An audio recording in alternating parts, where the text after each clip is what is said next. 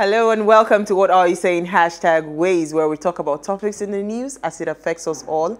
I am Osayome Saleh, and today we have Sandra Eze. I've missed her so much, and Olamide Onifade. Sandra, we've missed you, so let's welcome back. Hello. Thank you, Lami. And you're looking really hot tonight. You know this syndrome of like, it's not a syndrome, my goodness, Sandra. It's like when you've been away for a while, it's like, I need to come back looking hot.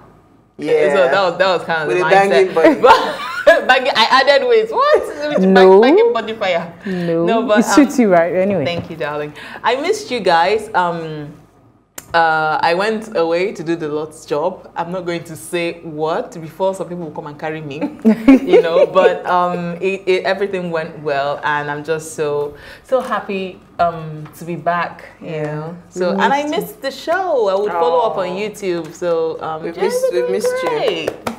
We've missed you. So for me, first of all, before I forget, today is my mom's birthday. Oh, so happy birthday, Mama. And on Tuesday was my dad's birthday. Really? So happy birthday, Daddy. And I think tomorrow is their wedding anniversary. So much for June. It's a June affair. The June affair. So, but you know, Sandra was saying that she saw justice for Uwa trending. I mean, I've not heard my name mentioned like 1 million times, like, you know, but I'm happy.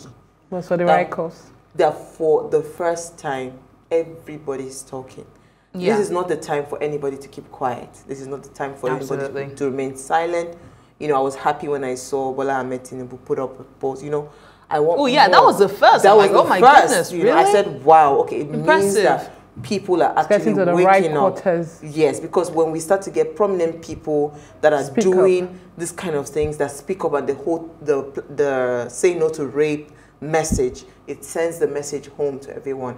And talking about what I just said, here's what we found as today's quote: the power of the harasser, the abuser, the rapist depend above all on the silence of women. I think that is absolutely true. It's so apt. The culture of silence. Yeah. Let's keep quiet. No.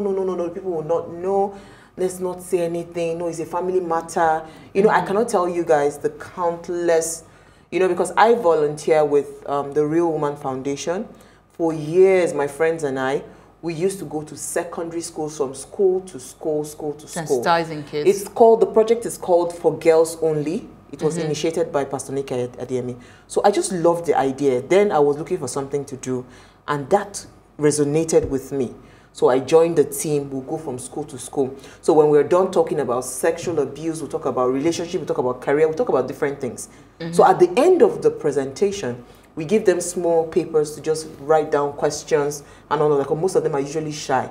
I cannot tell you the countless number of questions that had to do with sexual abuse, that had to do with rape, that had to do with, you know, girls saying that my father, and you know, the ones that we even decided to take up. You know, by the time you get to their family members don't want it. We don't want that. That's the biggest issue. They cover up the culture of silence, the stigma. It's annoying.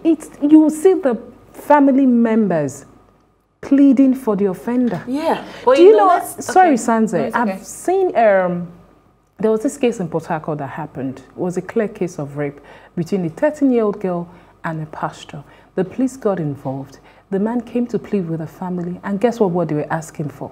200,000 as settlement. Oh my goodness. Do you settle a rape case? A rape case is criminal. It's not between the parents of the victim. No. And so if the parents are even asking for settlement, I think this person should be arrested. Yes. Because it was appalling. People don't understand that criminal part. That was shocking. Yeah. It's a crime. It's between the offender and the state. It's not between you and the victim. The victim is just a witness in that case. Yeah, but quite frankly, and the police were the arbiter. They were the one that the negotiator.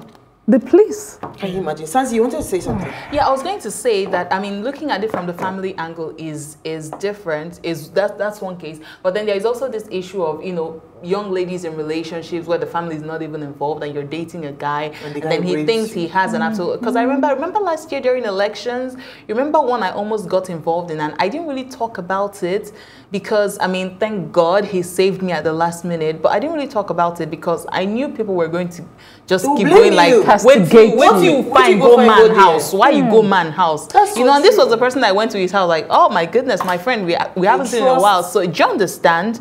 So it happens to, it's not even about kids. It's even full-grown adults.